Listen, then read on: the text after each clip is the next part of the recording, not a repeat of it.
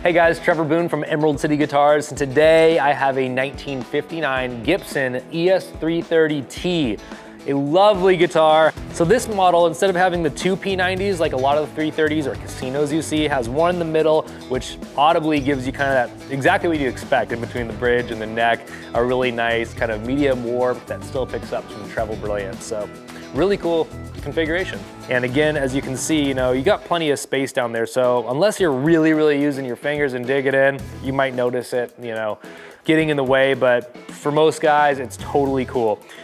I also use these guitars on the couch all the time. They're just super light, really just easy to approach, and acoustically, they are kind of half the volume of an acoustic guitar. So they're really enjoyable just to kind of pick up and play. The guitar is all original except this ABR1 bridge. It would be a post-1962, so it's a little bit later, still a very collectible, really nice piece of hardware. Not sure what the story is. When it came in, it had that already on it, and then we're gonna leave it because it's fine, it's good.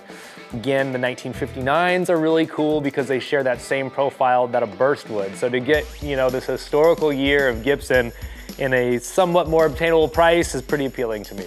We're gonna be plugging through a 1964 Fender Vibroverb, the big 15-inch speaker, black panel amp that Fender is really well known for, as far as Stevie Ray Vaughan, John Mayer, all those cats played it, lots of headroom. I always kind of think it was a little bit of like the precursor to the Dumble, just tons of headroom, tons of clean, an amazing reverb. Should be a cool combination. So we have Nick Mardon playing that today, and let's get to it.